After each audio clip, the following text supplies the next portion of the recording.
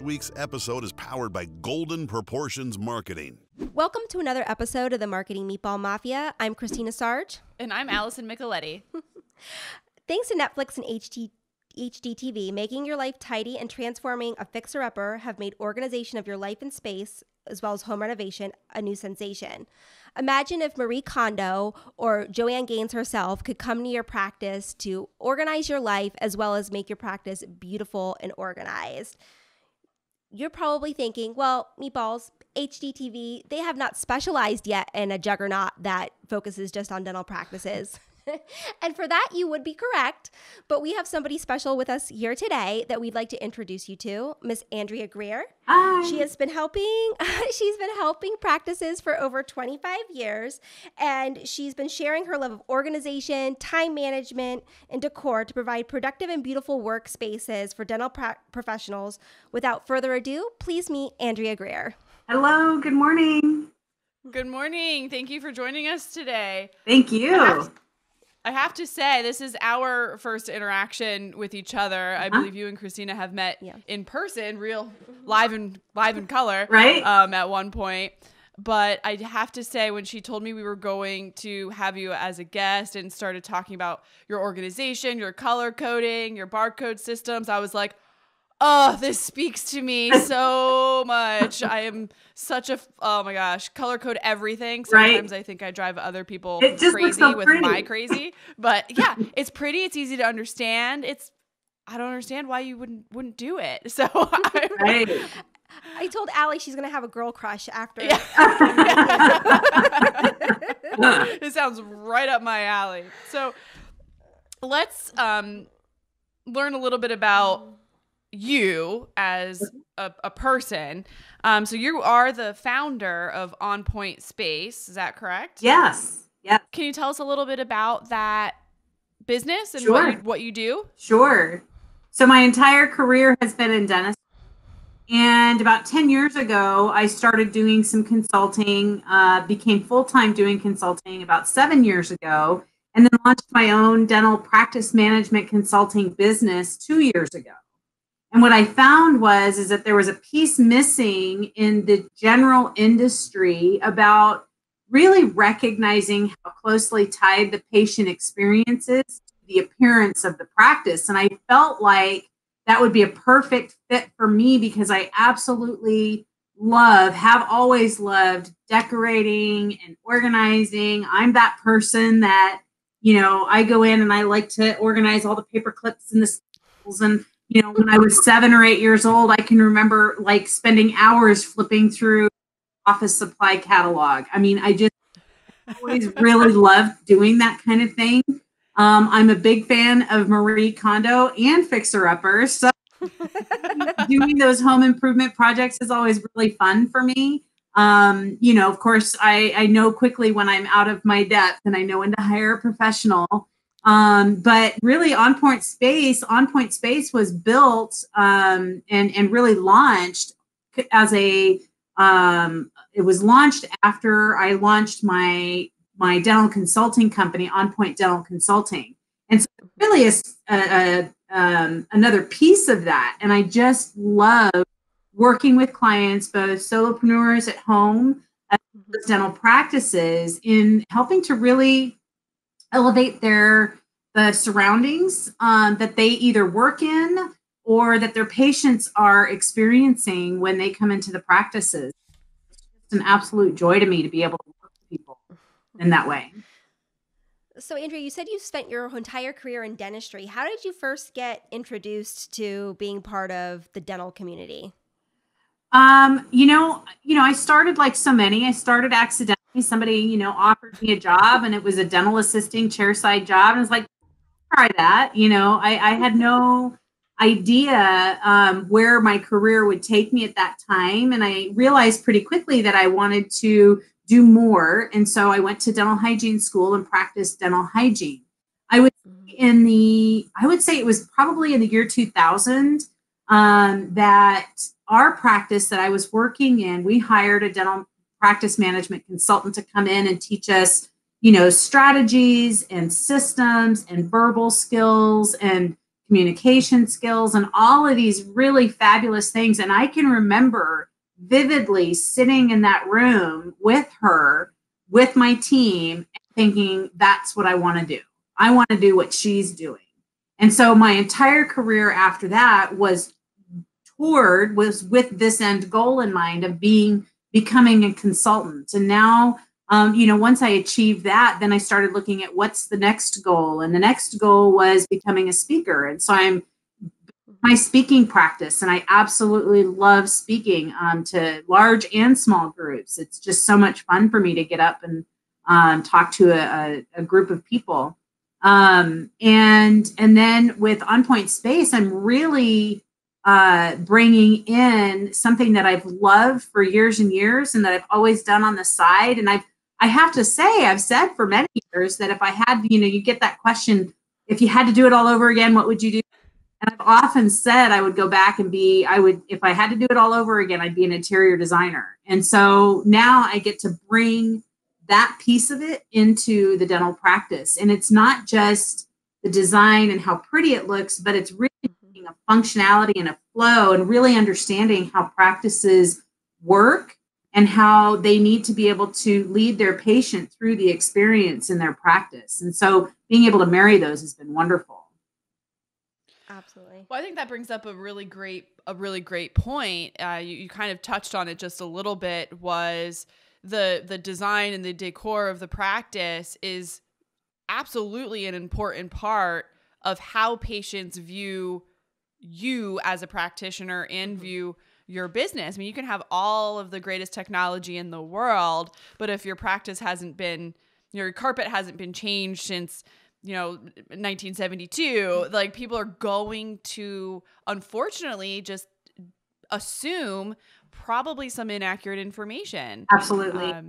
100%. The thing that we have to remember in dentistry, everybody talks about the patient experience and what is the patient experience like. And what we have to really, really remember is that patients, obviously, they don't have the technical knowledge, right? Typically.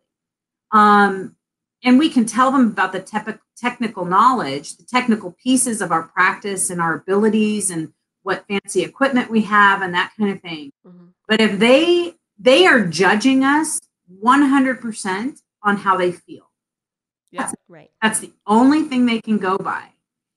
Mm-hmm. And so when they drive up to a practice and it looks shoddy from the outside and unclean or unkept, it's making a statement right then. It's the first visual opportunity that we have to make a first impression. And as we know, people judge you. They make their decision on that first impression. We have 7 seconds.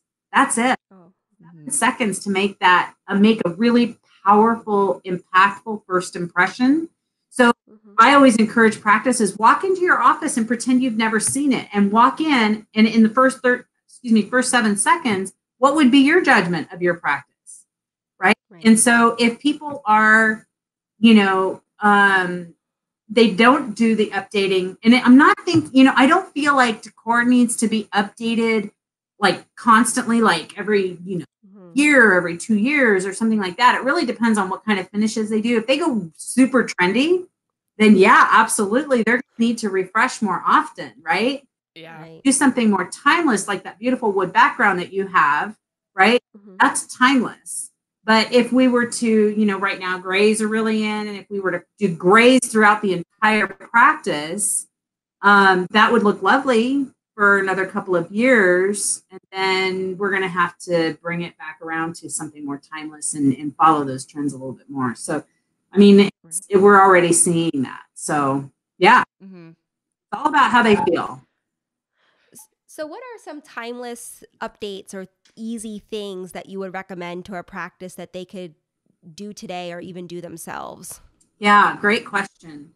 One thing is when you're dealing with your flooring, I tend to stay away from, like right now, a big trend along the lines of fixer-upper and some of the other things that we're seeing is a lot of that farmhouse, quote unquote, farmhouse rustic, or a lot of gray washed woods that we're seeing in the flooring. And I kind of tend to steer a little bit away from those and go with something a little bit warmer. Like what you have on your background is perfect.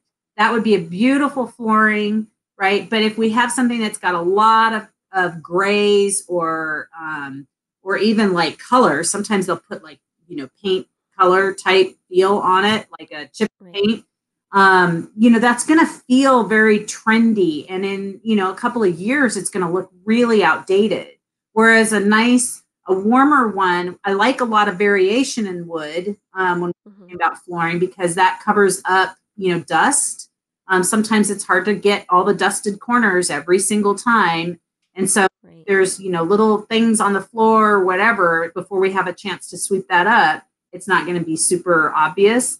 So wood flooring or right now vinyl planking is very popular because it's holding up. So it's not going to beat up like wood floors. It's going to last a lot longer. It's definitely going to outlast a laminate flooring, and it's not as hard as a tile flooring. And tile is that would be a big project, a big install. And so cost of plank flooring is going to save you a little bit there as well. Timeless, I would say do a real nice neutral, whether it be on the grayer side or on the beige side. Beige is actually making a comeback, and white walls and that kind of thing. We do want some warmth in there. So something like that with accents of color. Another mistake that I see people make, I feel like it's a mistake, unless you're in a pediatric practice where you can really play up a theme. I tend to steer people away from themed decor, such as a really common one is like a mountain theme or a beach theme. So instead of, the starfish and the shells and the netting and, the beach netting and stuff like that, and really bringing in, like Hobby Lobby came and exploded in your office. So instead of doing something like that, I tend to feel that a more elegant approach and more timeless approach is just the feeling. So beautiful abstract artwork that invokes the feeling of the beach, but it's not a photograph of a beach or a painting of a beach, that kind of thing. Mountains, same thing. So it's more about the colors that you bring in and the finishes that you bring in, rather than a picture of the mountains or a picture of, wild animals or whatever. So I tend to steer more that way. But of course, if the client is, if I have a client that, they're just really into ducks or moose or whatever, I think in small amounts, nice, classy, not Hobby Lobby stuff. I love Hobby Lobby, but not for decor in an elegant practice. I think we can really, you can bring in elements of it, but not go overboard. It's going to really go overboard. So I hope that's kind of answering some of the question that you have there. Yeah, it actually brings up a conversation that I was having the other day of when designing a dental practice. I certainly understand the excitement, I could do whatever I want with this. It's a blank slate. I can go crazy. Now, when you work with your clients, do you ever have to have that conversation of, I know this is really what you love, but based off of what we know of your area, it might look a little like too classy, too expensive. And you're going to send the wrong impression. Absolutely. Because we don't, so I have a beautiful, lovely client who's in New Jersey. And I just work with her on helping her with her private office in her dental practice, which was a shambles. It's a very small space. She had no organization. And so I created a beautiful design board to give her furniture pieces that would suit her needs and gave her organization tips. And she's just in love with it. Her practice is a Medicaid practice, and she loves serving that population. But she has to be very mindful. You're absolutely right. She's got to be very mindful of the pieces of furniture that she brings in, and the way the practice looks. Because if she goes over the top, people are going to be resentful. She could also be targeting herself for theft. So it really does depend on who is your patient demographic, and you want to speak to that demographic for sure. Or even inadvertently pricing yourself out. Absolutely. People go to your website or, view your office online and they see like, wow, this is beautiful, and they're going to be too expensive. Really upscale. I can never afford this. Yes. And really they probably could, but they didn't even try. They exactly. didn't even try to see. So right. I mean, what would you recommend? Like, this is a example. So we have a client that recently just purchased their first practice, very excited, coming into an established practice. And the previous owner, that we hear this sometimes a lot from our dentists. I want to take this Walmart and make it a Neiman Marcus. And I'm sure you hear something similar. One of the challenges that they have is they obviously going in want to make subtle changes that aren't going to cost them an arm and a leg, that they could possibly do themselves, like replacing the flooring or coming in on the weekend and paint. Yeah. One of the challenges that they have is that the dental chairs, while they're beautiful and they're state of the art, they were just purchased by the previous dentist. They are lime green. Ooh. Very bold. We are working with them now to try to incorporate that as an accent color, but absolutely. complementing it with other colors. What would your recommendations as the expert in decor be, that if you have something that you can't replace and is a very bold statement currently in the practice, how do you typically work around that to make it a positive? Sure. You're absolutely right. You're spot on. That they just need to be brought in, and that color needs to be incorporated in small doses. I would say in small doses into their practice as they're part of their branding. They're fortunate in that lime green right now is a very popular color, and it's actually part of my logo. As I'm sure you noticed, charcoal gray and lime green beautifully together. Navy blue and lime green also go beautifully together. So I wouldn't be afraid of the color too much as an accent, but I would not do a ton of, I would do very small pieces. And there's actually, there's a company there's several companies that offer the floor tiles for carpeting. So instead of getting like actual carpet, I always recommend doing floor tiles. So they're basically like cut out pieces like 18 or 24 inches square that stick down to the floor. And those are great because you can replace one small section rather than if there's a stain or something like that. And there's a beautiful one that I've seen in a number of practices I really like that's all different grays with little shots of lime green in it. It's perfect for that situation. It's just enough to tie it together, but not enough to make it like, oh, your theme is lime green, So I would definitely steer more towards the light grays and charcoal grays, and then bring in very small other doses of that lime green.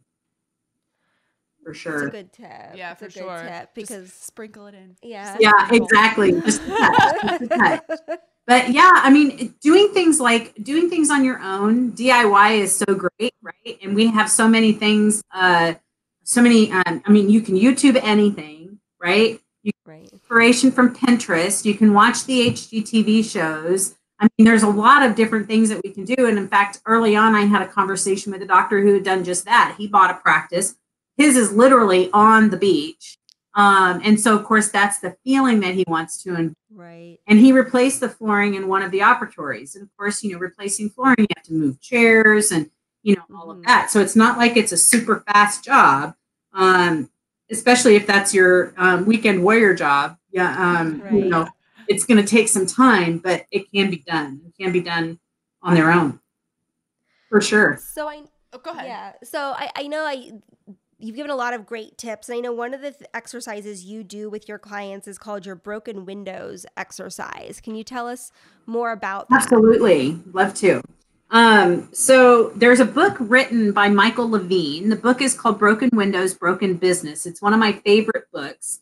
And it's based on a premise that if a business has a small thing wrong, like if there's one small thing, like as his example, a small broken window, and he was specifically talking about like when the corner of a business, when the corner of a window in a business on the street front gets like a crack in it or something like that. So he wasn't talking about a big window break, right? Just a small thing.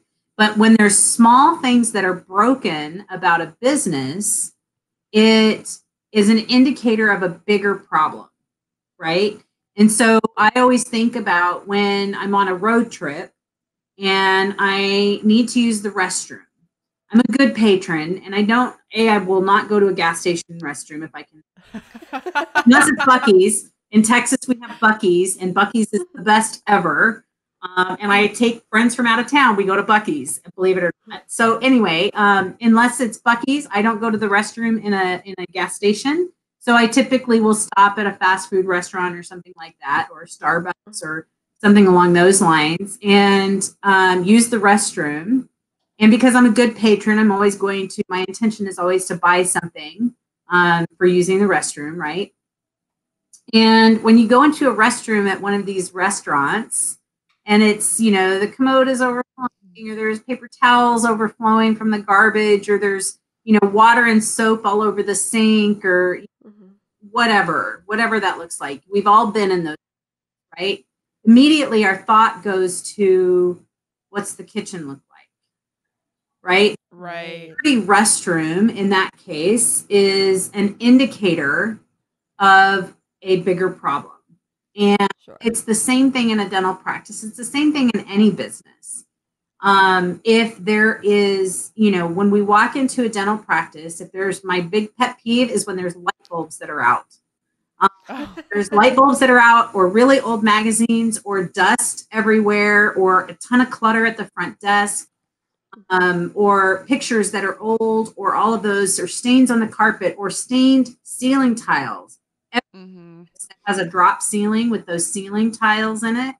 Almost every single one of them has at least one stained ceiling tile somewhere in the practice where a patient can see it, not necessarily delegated just to the staff lounge, right, where they don't care, right, which they should, but they don't. Those are all broken windows. And so this exercise I developed for over years doing with practices as a consultant, where we walk through the entire practice and we start in the parking lot. And I have a form that I have them fill out. And it's got 3 columns on it, things that are $0 to fix or clean up, things that are going to cost under $50, and things that are going to cost over $50 to fix or update or whatever. And I have the entire team, each with their own sheet, fill out that form. And I believe it's important to have each person fill out their own form, because if you have 10 staff members and 6 of them say the same thing, that's a great representation of the percentage of your patient population that's going to notice the same thing. Sure. So I think it's important for everybody to have their own form. I tell teams, don't talk while you're doing this. This is a closed ballot thing that you're writing on this form, right? Because I want you guys to really get a feel for what your patients see. And by doing this in silence and not talking about what you're sharing and pointing things out to each other, you're going to get a really much better feel of what your patients are seeing. So we start in the parking lot and we look at the front of the building. First of all, of course, it's all about signage. How's their signage? Right? That's the number one thing. But then looking at the actual entrance, what's the landscaping look like? Is there trash flowing through the parking lot? Every practice has a light above their door. Typically, there's probably a code where they have the can light above the door, and there's always spider webs and bugs in there. Right? Bugs. Yep, the bugs. Is there bugs in the windows? Is there signs that are faded or curling because they're old or whatever? Are you trying to communicate things that you should be telling people? Are you trying to communicate through signage? That's not appropriate, right? That's putting a wall up between you and right. And then we walk into the practice, and the whole group, I just have everybody stand in each room, sit in every chair that a patient would sit in, right? And listen. What are the sounds that you're hearing? What are the smells that you're smelling? And then sit there with your patient eyes on and look left, look right, look up, and look down. And what do you see? And write everything that you see in those columns: stained ceiling tiles, fixing the light bulbs, changing the color. I'm a big person on making sure that the light bulb temperatures are the same. I know that seems like a really picky thing, but it's I notice it, and I know other people notice it, right? Get it. Yep. And we walk through the entire practice that way. And again, it's not just about what they see, but it's about what they hear and smell. There was one practice that I was in they were in Santa Fe, I believe, and they had an older practice, and it was one of those where the reception area and the front desk was central, and then there was a big long loop, right, all the way around. And every room had a door on it, and you walk down the halls and it's all just doors. Well, that's okay, that's fine. But every single one of them squeaked loudly, open and close. So the whole day, all you heard was squeaking doors. It was like a haunted house. It was right. So those are the kinds of things that I have them put down on their paper. And then I have them action plan together, put them all on one page, action plan together how you're going to get these things done. What I find that is so fascinating about this and what is so exciting to me is that a lot of times doctors are like really a little nervous when we start to sit down, because they're going to be like, they're going to want me to put all this money into the place and I can't do this and they don't take care of things and blah, blah, blah, right? And then the team members are going, he's not going to do anything anyway. It doesn't matter. Right? But what's funny is that when we get it all down and we start to action plan, how are we going to get this done as a team? How are we going to get through the things that we can get through? Now, of course, team members aren't going to spend money on it, but I also tell the team, doctor cannot be expected to do this entire list. He needs help with it. Right. And I've never yet had a team that didn't jump in to get all of the under zero or the zero cost stuff, the things that that cost no money, the cleanup. Every single team jumps on board to get those done. Stay invested. And then doctors see that, and now they're excited to put some money in because now they know that the practice is going to be taken care of and the investment that they're making is going to be taken care of. And so I find it to be a very powerful team exercise. And I love leading that exercise. So I wrote an ebook about it because I thought, a lot of people do this. And so the ebook is on my website. It's called If These Walls Could Talk. And it's a book. It's an ebook that talks all about how to go through the process, what the theory comes from. So where broken windows theory comes from, how to do the exercise. It comes with the form. It comes with a whole lot of suggestions of things that I see consistently, and a whole lot of suggestions of where to look. It has, and then at the end, a whole lot of solutions to offer about how to fix these things and what suggestions I found, especially when it comes to organization and moving things around. And, if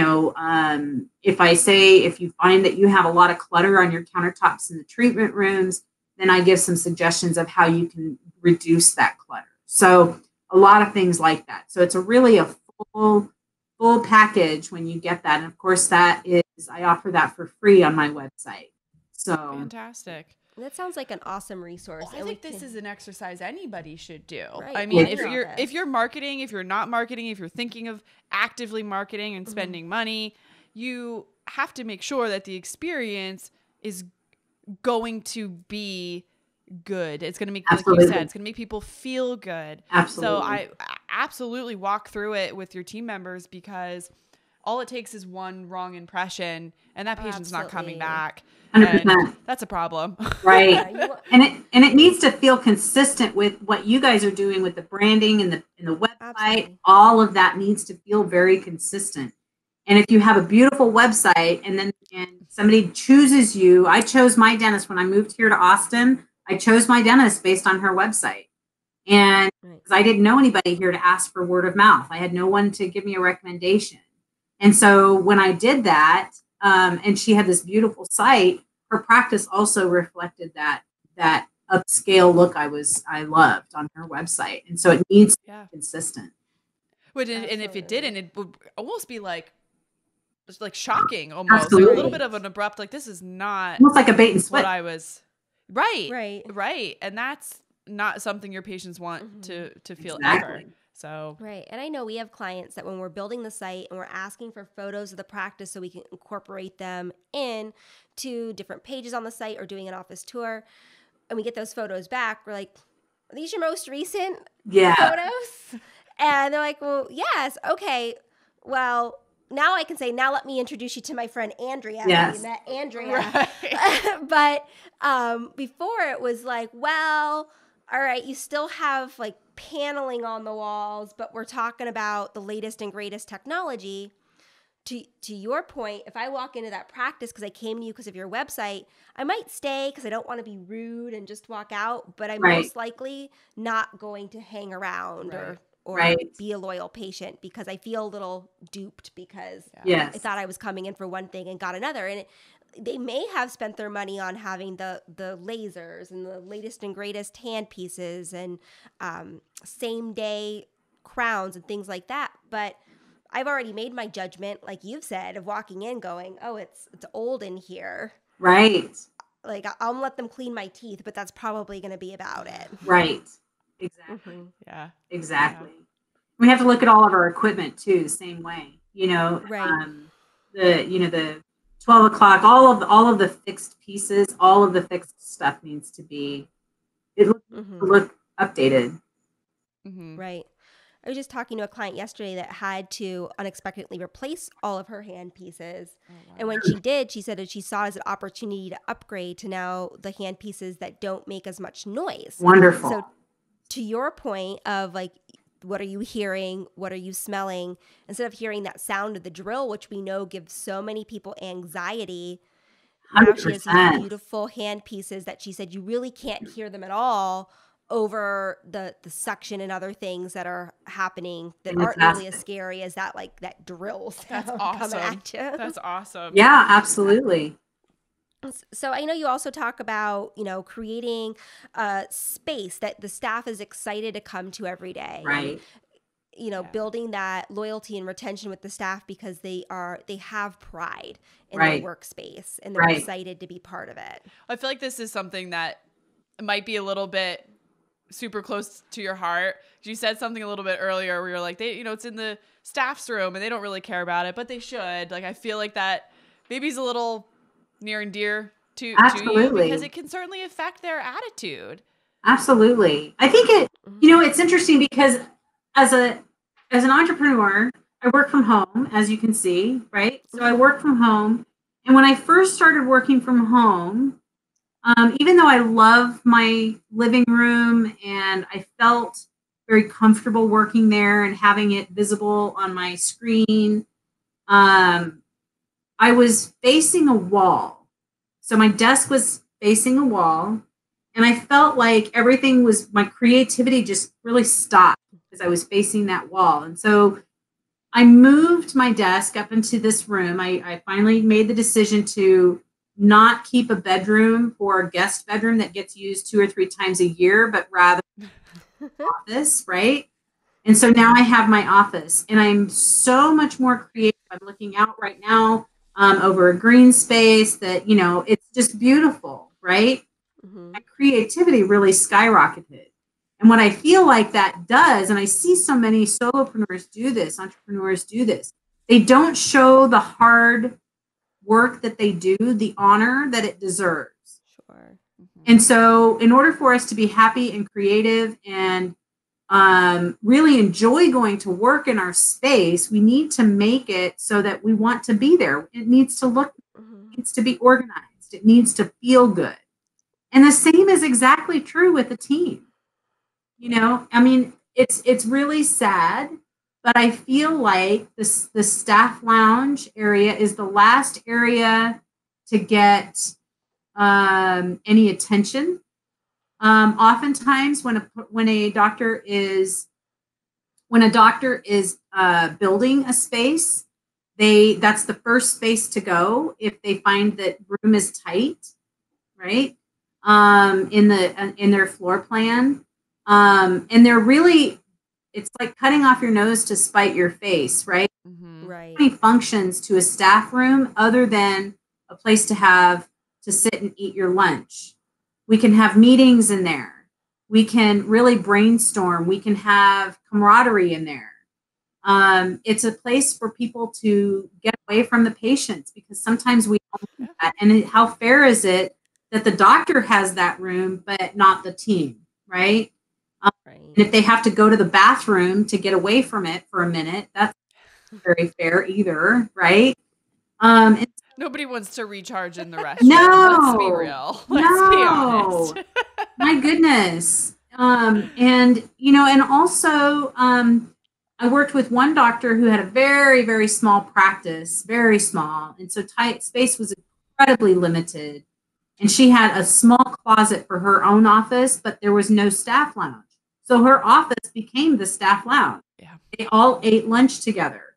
The staff would sit on the floor because there wasn't room for another chair. And they'd sit in the doctor's office. And she hated it because she had nowhere to get away. But the staff hated it too because they couldn't get away from it. I mean, there was no place to get away, right? So if you have a staff lounge, I think it's important to make it not an afterthought. Put some effort into making that space a place that people like to be, and because it makes them feel like they're honored. It makes them feel like they have a say and as part of the practice. And if our message cannot be to our teams, just like it can't be with patients that we're high technology, but we look like we're out of the 80s, right? With our team, it can't be, you're really important, except I'm not going to devote any space to you, and any space that I do devote to you is where everything gets shoved when we have, when people come into the practice, or if we have an excess of supplies or chart somewhere. So we're going to stack them up in the corner of the staff lounge. It's not fair. And it really gives, it sends a very clear message of value to the team members. Yeah. Something to think about.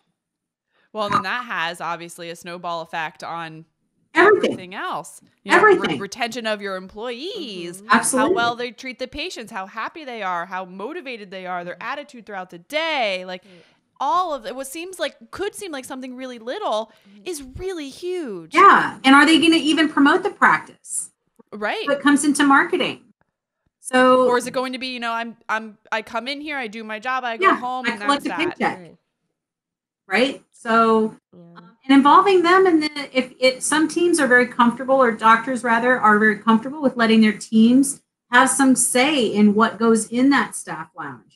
How do we decorate that? Of course, I think it needs to be realistic, and we shouldn't put hot pink walls and or whatever, a koi pond in the floor, and we don't want to put posters of pick your boyfriend of choice up on the or whatever. It needs to be a professional space, but I think it needs to be a space that you can have meetings in, I think, away from patients. It's terrible as a consultant. It's very frustrating I shouldn't say frustrating, but it can be a challenge hosting meetings with the entire team, and we're all sitting out in the front lounge in the reception area, and patients need to pay a bill, or the mailman comes, or whatever. It just can be a challenge. Yeah, I can absolutely imagine that. Yeah. Absolutely. Especially if we're talking about numbers. I'm sorry. No, it's okay. No. Especially if you're discussing numbers or talking about business, which you should be at every staff meeting, right? We have that information on the wall. We don't want patients to see that. Right. Absolutely. You don't want the mailman to see it either. No. This is your business, and they don't understand the connotation that they would take away would be very, very much not what that's about. Right. So, it's just we have to understand that they don't understand what that is. Right. So I know we talked a lot today about, more of your, you're the Joanna Marie of dentistry, but I like it. Focus more on your Joanna side today. But you also have that Marie Kondo side where you help organize, which is, I know, what gets Allie really excited. And I know we've talked before about, when offices have those unexpected expenses, it's because they haven't prepared for them or set aside budget for that. Or maybe they're overspending on things that are as silly as office supplies or kits to do impressions or something like that, because they just are buying things to buy them because it says it's the 5th of the month and this is when I reorder my supplies. Right. And you have a great system that you help practices with. It makes you like that Marie Kondo side of you that's like, let's get organized and let's be smarter about this. So Yeah. I mean, we could probably talk about that for days gosh. as well. Absolutely. And it may be a topic for another podcast to have you back. But could you give the dentist just a sneak peek about that side of your business and what you do to help with organization? Sure. So I work with both the front and the back side. So inventory in the back, dental supplies, is so incredibly important to have a handle and an excellent organized system. Because there's so many reasons. We want to prevent overspending. Probably even more important than that, we want to prevent from ever running out of something that we need, right? We want to prevent the overspending. We want to prevent things from expiring. It's amazing how when we if we overorder, or let me just challenge offices this way.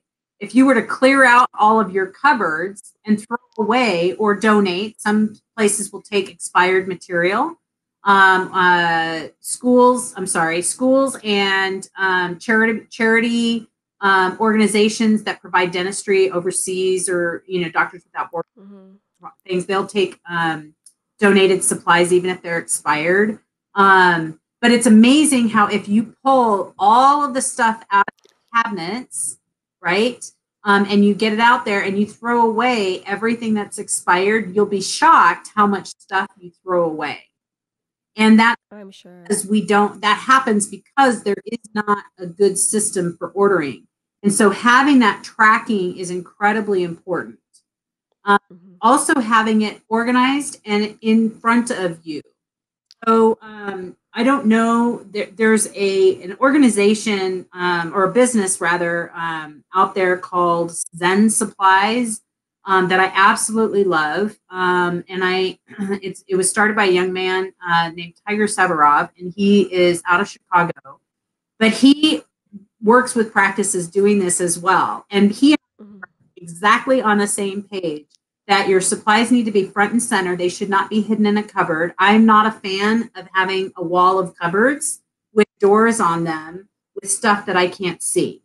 So I believe that your supplies need to be out, and if you organize them beautifully, patients love them. They love seeing a wall of tilt bins with all of the supplies organized neatly in there. Like that. It's amazing how many practices, when they implement that, even if that part is behind closed doors. I had one practice, they took those doors off and their patients walked by this little, it's a cabinet about, probably 5 feet tall, 5 feet tall to the floor, of tilt bins, all different sizes with all of their and the patients absolutely love it because it makes them feel like they're being taken care of because we're so organized, right?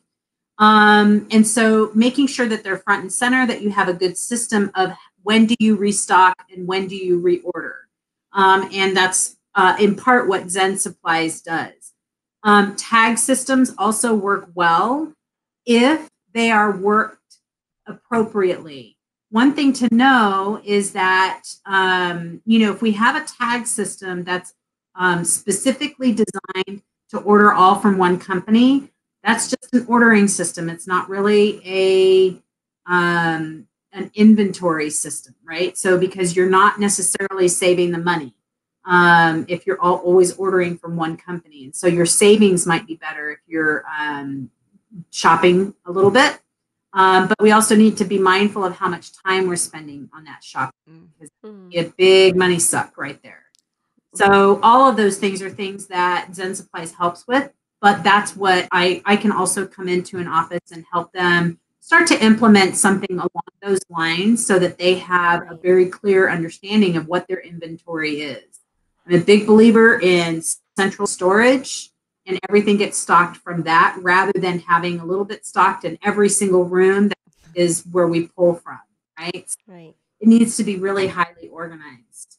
And then in the front office, working with the business team on basically organizing their supplies, making it make sense. Your paper goods go one place, your writing utensils and other office supplies along those lines go in another place, rather than having it all mixed in different cabinetry throughout the practice. Mm-hmm. It always starts with the same process, which is you pull it all out Marie Kondo style. You pull everything out, right? And you go through it and you test everything. You make sure you throw away the broken things and the pens that don't work. It's amazing how many pens you'll throw away if you test them all. Mm-hmm. Across a pen during the day, you come across a pen, a writing utensil, and it's dried out or not working, throw it away. Don't save it and get rid of it later. Forget it. Just throw it away, right? All the little things like that be really important. And I have to say, there is nothing that makes me happier than a beautifully organized cupboard of office. It truly does float my boat when I see that. And I stumbled years ago across a fantastic office supply organization modular system that I recommend to every practice, and it just looks lovely when we get it all done. It's not necessarily something I would keep the cabinets open for the patients to see, but if they did get a glimpse of it, they wouldn't be bothered by it at all. They wouldn't look at it and say, oh gosh, that's a lot of, repurposed, check boxes that we have our pens in and, stuff like that. So it can definitely be a great system, and it keeps everything, makes it easy for everybody else to find. Nobody's going to be sitting behind the desk. Hey, do you have another pen? Right? They know where to go to get it. Right?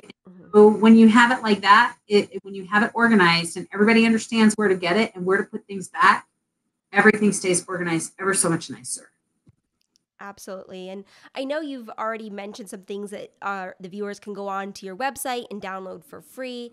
And I'm sure there's a lot that's easy that they can do themselves. Yeah. But I'm sure, like some of us that look at our closets at home or our kitchen cabinets at home and think, if I could just bring somebody else in to do this. Alphabetize these spices. Yeah. What? Yeah. I'll do it. See, this brings Allie joy. Right, yes. It does not bring me joy. I do it because I have to, and I'm sure there's lots of dentists out there that are like, this clearly brings Andrea joy. Yes. How do I contact her? Where do I go? Because this is her passion and it's not mine. So where's the best place to find you? What's the best way to contact you? So my website is onpointspace.com. And there's all kinds of information about me and the services that I offer on that website, and my ebook on there as well.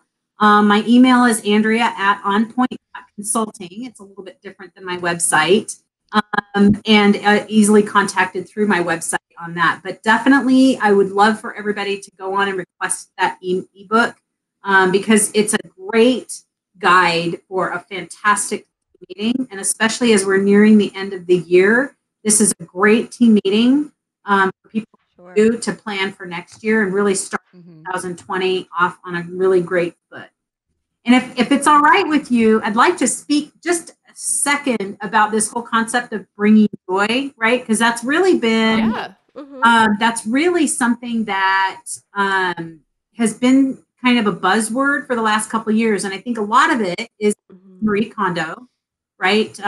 As if people aren't familiar, her process is that when, that you, with each thing that you're going through, if you're looking at your closet, you pick up your piece of clothing and you ask, does this thing really spark joy? Now that maybe feels a little foo for people, right? A little like, that's a little bit out there, really. But what she's asking is, do I feel good when I put this on?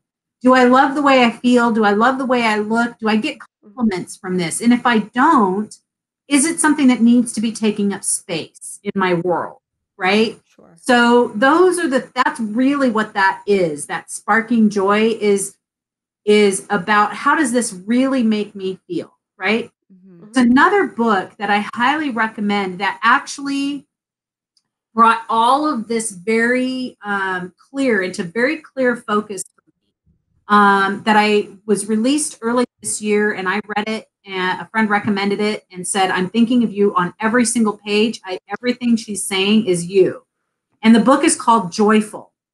And the author is Ingrid Fetell Lee.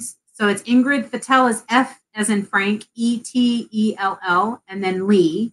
And she wrote this book called Joyful. And she basically, I will let the readers read about how she developed it, but she understands as a designer that there are some aesthetics, some specific things that make us feel really good. And this is important because with patients, there are reasons why they might feel good in our practice. When a patient looks at a wall of dental supplies that are organized beautifully, it makes them feel good because it is a sense of harmony. So everything is lined up, everything is organized. So it makes them see a sense of harmony. There's shapes and colors that we all know that we feel better in natural sunlight than when we don't have natural sunlight. Right. So light and color, there are certain colors that make us feel certain ways. In marketing, I know that you deal with that all the time, right? Yes. To bring certain colors into our logos, our clients' logos, because these evoke feelings in us. So this is a very real thing. I was talking about my space and moving my desk out away from my wall so that I'm facing a window. And that's all part of this. How do we feel? How what we do makes us feel good. It's all about how our surroundings can make us feel good. And she really talks about how if we feel good in our surroundings, we're going to be able to do much better in business for our clients and be able to feel, they're going to feel that from us. And so I do believe that this whole concept of joy is so incredibly important, and we need to not discount any of it. We need to really bring that into our business. Yeah, absolutely. It's also so important. So important. It is. So we know that people can contact you directly at Andrea at onpoint.consulting. Yes. Correct. And then if they want to see you live and in person, you have some upcoming events that are happening in 2020. I do. I'll be speaking at the Chicago Midwinter in February. I am working, I'm going to be speaking also at a spring session of Action to Win with Dr. Emily Letran. And that'll be in Houston. And then I'm speaking at the ADON conference, which will be held in Boca Raton in September. And at the Dental Assisting National Conference for Excellence in Chicago in October. And hopefully more in June. So you're busy. I'm busy. I love it. Fantastic. Well, this is awesome because I know it's one thing to listen to the podcast or watch the podcast or go online, but seeing you live and in person is certainly a different experience. So we'll make sure to list all of those dates as well for everyone in the description of this podcast. So if they're interested in going to any of those conferences to see Andrea, you can just click on the link and be directed to the conference. Yep. Wonderful. And same thing with your ebook. We'll include a link out to that as well as separately to your main website too. Beautiful. So everybody can access all of the good things that we've shared today. Thank you. Well, we really appreciate your time, Andrea. Thank bright you. and early because I know you're a little bit behind us on time too. Yes, so but thank you. Getting up out of bed bright and early to join us on a Friday. Contrary to popular belief, I had been up for a while. When we first connected and I didn't have all my makeup on, a little bit. I've been working. That's okay.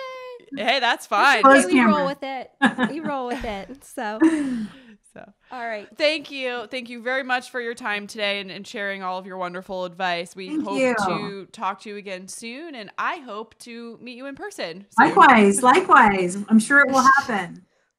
She might come hang out with you just for fun. Yeah, just for fun. Are you accepting interns?